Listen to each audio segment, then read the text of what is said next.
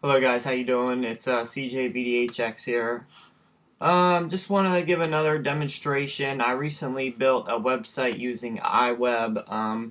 You don't need a mobile me account. I know, it's $100. A lot of people, especially with the economy the way it is now, don't really have $100 just to blow on a mobile me account. Well, if you want to publish, a website to the web and you have been using iWeb, I have a simple solution to it. I'm not going to go real in depth in this video, but basically what you're going to want to do is you're going to want to download a program called Dropbox. You can get it at www.getdropbox.com. Once you get to the website, simply, it'll be something different. Actually, it's www.dropbox.com. I'm sorry.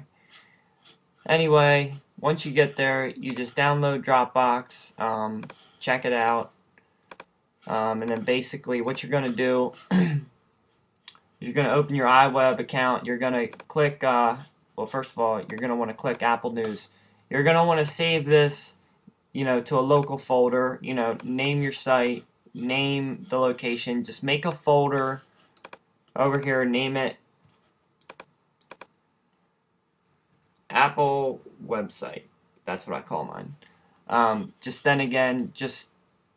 not going to press all these buttons because I already have mine set up, but you just hit choose and click create that folder right there. You want to select the one from your desktop. Okay? Don't delete that. Leave that there once you hit choose it. And then from there, you're going to want to go to your Dropbox right here. If you don't have this over here to the left, it's okay. Just go to desktop, select, hit Dropbox. Once you find it, just drag it over there. I already have mine over there. So basically then once you have that folder over there where you saved your iWeb everything, basically you're going to go into Dropbox, public folder, and drag that folder over in here to the public folder. There's going to be another thing on here. This plist right here, you don't need that. Just delete that.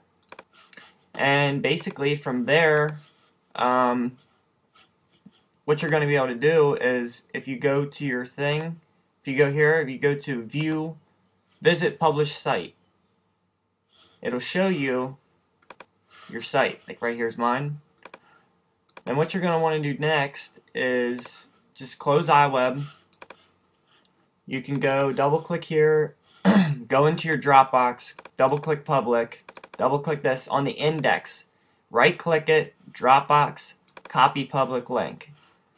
Okay, so that's your link to your website. Now the whole world can see it. So Control V, paste it, click it, right here's mine. See, I got a blog, I got all sorts of stuff. Apple News article, all sorts of stuff, all sorts of good stuff. Now, I know this is a really long URL, so you can shorten it down by going to www.tk.com.